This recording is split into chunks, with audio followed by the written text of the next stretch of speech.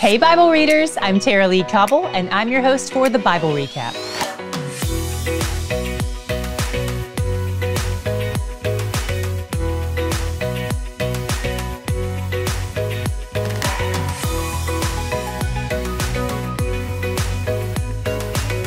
All our Psalms today were written by David.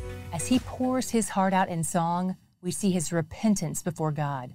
We see him praising God's forgiveness and mercy. And we come full circle at the end with a praise song focused on God's relationship with all the people David rules over, which is especially fitting since David's recent sin had national consequences. Psalm 32 is a psalm of thanksgiving to God for the unique way he works in the hearts of his kids to bless us even when we sin. He doesn't bless our sin, but he still blesses us when we sin. And two of the ways he does that is by covering our sins and convicting us of our sins. Those are both blessings. There are two ways sin can be covered. When I cover my sins, I hide them. But when God covers my sins, he atones for them. He pays for them. It's kind of like when you forget your wallet and the bill comes and your friend says, "I'll cover you." Except God's covering is for a lot more than a steak dinner. It's for all your sin and rebellion, past, present, and future. At the start of this chapter, David was the one doing the covering, the hiding. But at the end of the chapter, David uncovers his sin and God covers it, atones for it. This is what God the Son did for us on the cross. God the Spirit plays a different role. He lives in believers, and one of his jobs is to point out the places that our sin has trapped us and then guide us out. John 16:8 calls this conviction, and it's important to note that this is different from condemnation. According to Romans 8:1, God's kids will never be condemned because our sins have been covered by Jesus. Conviction, on the other hand, is when God the Spirit prompts us to grieve our sins and he changes our hearts and our actions to align with God's will. When the Spirit's conviction comes, there is no rest or true happiness for the person who doesn't respond with repentance. That's what David's pointing out in verses 3 through 5. He's been experiencing the heavy weight of the Spirit's conviction all day long, and it's exhausting. Then he finally goes to God and confesses. David says it like this: "When I kept silent, my bones wasted away through my groaning all day long. For day and night your hand was heavy upon me. My strength was dried up as by the heat of summer. I acknowledged my sin to you, and I did not cover my iniquity. I said, I will confess my transgressions to the Lord, and you forgave the iniquity of my sin." In these three verses, David uses almost every possible word to describe his evil actions. Sin, iniquity, transgression, he really owns it. We see that he's repentant here. This is what it looks like to go to God when we sin instead of hiding from him. And this act is so freeing for David that he encourages everyone who is godly to confess their sins to God. In Psalm 51, we see David demonstrating this in a deeply personal way. This is the psalm of confession and repentance that he wrote after sinning against Bathsheba and murdering her husband. In verse 4, he says he's only sinned against God, but don't let this confuse you. He knows he's sinned against Bathsheba, Uriah, and the whole nation of Israel as well. But his focus in this particular psalm is on restoring the broken intimacy between him and God first and foremost. Nothing else can get set right until that is set right. David is acknowledging that he's been a sinner from birth, even from the womb, because of the fact that he's born into the fall. From the moment of his existence, sin dwelled in him.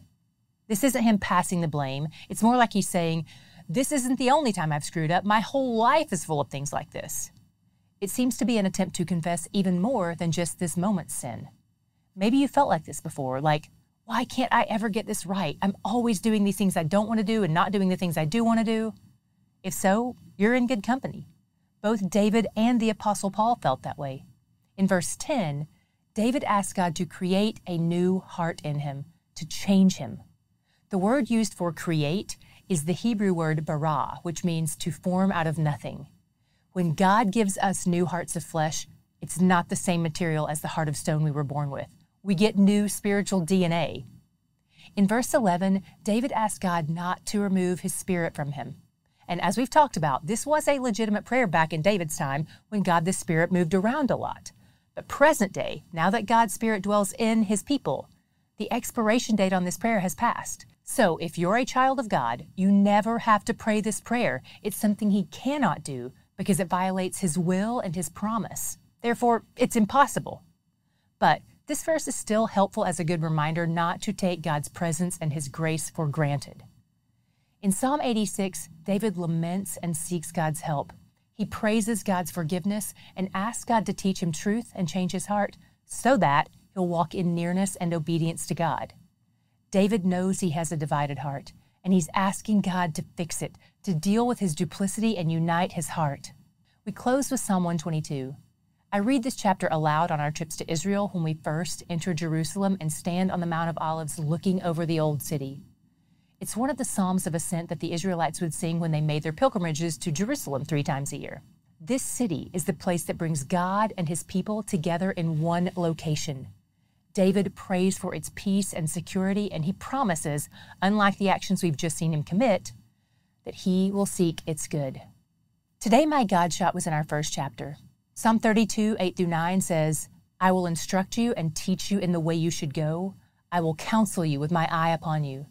Be not like a horse or a mule without understanding, which must be curbed with bit and bridle, or it will not stay near you.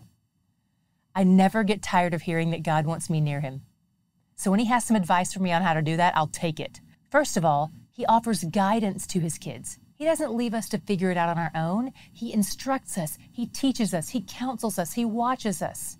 And second of all, He tells me not to be foolish and stubborn in response to Him, to pay attention, to yield to His leading, like the conviction of His Spirit that we talked about earlier.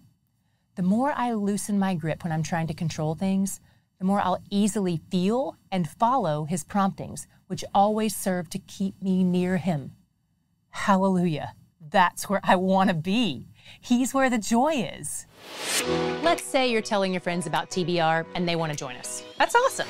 But there's so many ways to do this plan, right? You can print out the plan, you can sign up for the plan on the Bible app, and on top of that, there are so many ways you can access the recap itself. Podcatchers, YouTube, transcripts, the Bible recap book. Maybe what works best for you wouldn't work best for your friend. Maybe you're an auditory learner and they're a visual learner. So we want to send your friend to the place where they can get all the info on all the options and they can choose their own adventure. The place that's going to serve them best is the start page of our website. So all you have to say is get started at thebiblerecap.com/start. So say it with me. Get started at thebiblerecap.com/start. Look, you're already an influencer for the kingdom.